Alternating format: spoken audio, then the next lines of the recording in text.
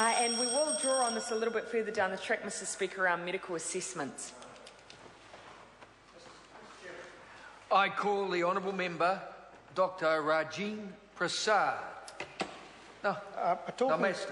Talking to part one of this bill, which really contains the nub of the government's arguments and the bulk of the provisions that this side of the House has major difficulties with, Mr. Chairman. And when I considered those sanctions in particular, and what part one does, then one has to start asking some very, very deliberate questions about the morality and the ethics of this approach to the most vulnerable in our society. Because this minister and this government has taken a particularly punitive approach in the provisions in part one of this bill. And it is trying to couch that in the language of caring and in the language of backing these our most vulnerable. But in fact, that doesn't wash any water, doesn't wash with us at all, Mr. Chairman, because underneath that, what this minister and this bill produces is a far more complex system and a far more hoops for our vulnerable to go through just to get enough resources to live by until their situation improves. And I think, Mr. Chairman, though that's the centre of our criticism of this particular approach, the ethics and the morality that are contained in these particular provisions, because the government had other ways of doing this. I mean, these are the people who are excluded in our society by and large. And what the government is doing with these social sanctions are excluding them even more from participating in our society, preparing for work in our society, and preparing to lead their lives. And Mr. Speaker, is objectionable, Mr. Chairman. It's objectionable to us. And again, ethically and morally, it has got holes in it. And it's also worrying, Mr. Chairman, how did we get to this point? How did this minister make the argument? How did this government make the argument that this is what society needed? Because there certainly is no big savings from the bottom line of the government's budget in these provisions. I think it makes about a $20 million difference in the initial period in their budgets. So it doesn't save a lot of money. There is this promise that members opposite the minister has talked about, that indeed in time it will produce great wealth for our society, because it won't. And again, how much are we prepared to put our vulnerable through to get to that, to get to receiving the kind of assistance that our decent society ought to be giving to our most vulnerable, Mr. Chairman? So the government started by overstating the case for dependency. The government has a view against those who rely on benefits for a period of time. But so by overstating the case, designing the task forces to look at the dependency regime, it actually overstates it.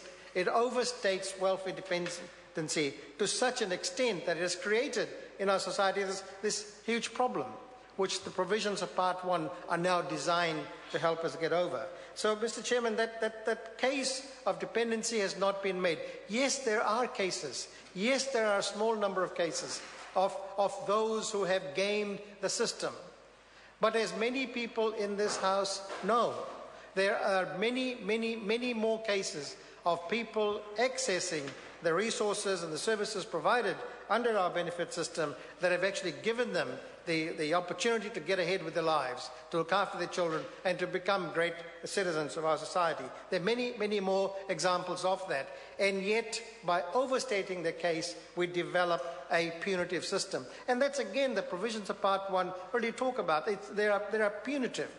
And there will be, I predict over time, there will be a whole army of people in work and income who will design a whole series of steps to monitor the small group of people who will learn even harder ways, even more entrenched ways of gaming the system. And that's where the game will be played out. And the most vulnerable will be caught in that. And if the government wanted to be sincere about addressing the needs of our most vulnerable, then it would actually develop a far more, Mr. Chairman, I call the Honourable Dr. a far more Rajan Prasad.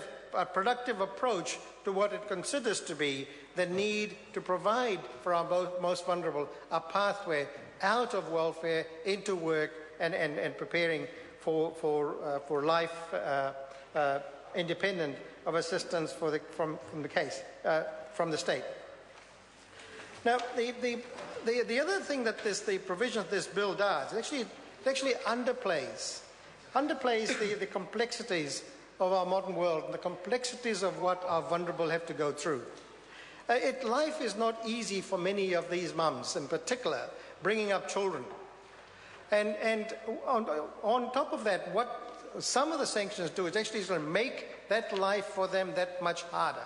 You know, once children arrive in families, once the children are there is not much point in being moralistic about how they got there. There are mums and dads that are having to bring up these children and provide the best example possible. And yet what we find, for those who rely on assistance from the state in doing that job, which is a service to our society, I mean, these are our children. There are many leaders of our society who started life as dependents on the state, as parents of children of sole parents. So you know, we ought to be supporting them better, but the provisions of part 1 of this bill will actually make it more difficult for them, so that by age 3, even if they were the best people in the world to provide care for their children between 3 and 5, what this bill says, you're not allowed to do that. You've got to be work ready. You can't do it on a full-time basis. You've got to go out and find at least a certain number of hours of work, because that is good for you. If you happen to be living in a couple where you're not dependent on the state, you have all of the rights in the world to bring up your children in that way. But the provisions of part 1 of this bill, when it comes to those sanctions around the compulsory use of childcare, actually does travesty to that right that parents ought to have. We don't give up our rights to bring up our children in the way we want to, provided it meets certain basic standards, because the state tells us to do something else. Now, so there is an absolute nanny state type of flavour to the provisions in this particular bill. And I object to this personally. I know many of the people who have relied on the state to bring up children, and I object to this notion of tarring them all with the same brush, because some have not, there are some cases of those who might not have used the resources particularly well. So, but life is complex enough for these families, and yet these provisions will make it even more difficult for them. So what are provisions of Part 1 actually addressing? They're addressing some kind of bigotry that does exist in our society towards this group. And you hear talkback shows and talkback hosts, particularly in Auckland, kind of pump this up all of the time, that here we are. These are the people who are taking away from us as taxpayers our wealth, so to speak, and therefore we must be punished. And we know enough from history. The pattern will repeat itself, because this is a punitive approach. This enables us to be negative towards our neighbours, because they draw their income from some other place, and to then impose that on the most vulnerable, Mr. Chairman, I think is what is most objectionable in this particular bill, and the provision of this particular part, because we do know that if we did give them a decent opportunity to get started in life, things would be better. And I'm convinced myself, Mr. Chairman, that there are enough provisions in the Social Security system at the moment to use a different approach, an approach that encourages people to prepare for work, to meet their childcare responsibilities, to be guided to the extent that they need to be guided to provide the best environment. And yet, here we are malign a whole group of people. And first we malign them, then we subject them to denigration, we then call them bludgers, and we put in place a punitive system. And later on in the calls I will take, Mr. Chairman, I will talk more about those who we respect in our society, who have come to the Select Committee and very, very unequivocally said this is not the way to do things. Because by doing it this particular way, we will create an even worse environment down the road.